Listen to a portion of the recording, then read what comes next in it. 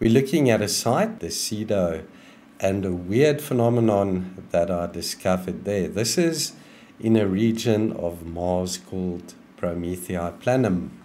The Mars Orbiter camera photographed this in 1999, 10 and 19.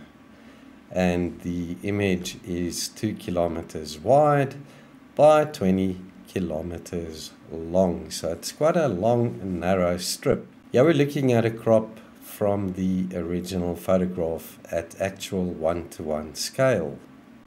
You'll find this site at roughly 82 degrees, 2 minutes south, 76 degrees, 17 minutes east.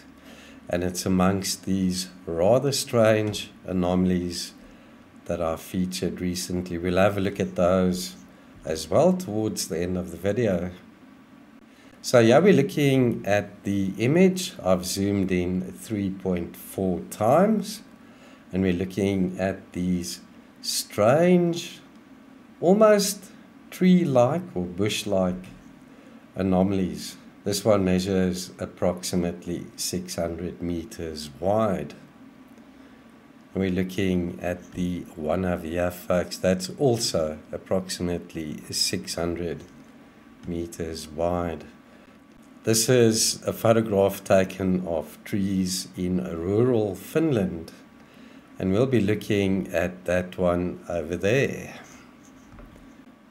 Yeah, I've included it. I've converted it to grayscale to match the Mars photograph. I want you to check out the similarity.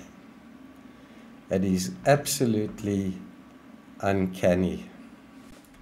Heading down to that site close to the South Pole, we have Deseado over there to the north, and about 50 kilometers to the south we have that site. And there's a look at those anomalies briefly again. There's also up towards the top of the photograph this part that looks very, very dense, like bush. It's very, very interesting. It's very similar to the bush-like feature that we find at this site where we have the possible lake.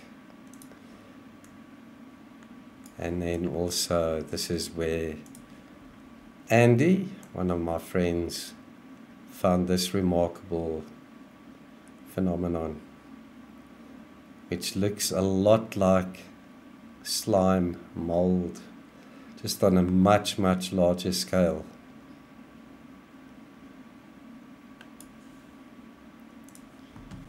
Do you think we're looking at possible vegetation, some type of plant life on Mars, especially when we compare trees that we find here on Earth, this is in Finland, with those on Mars?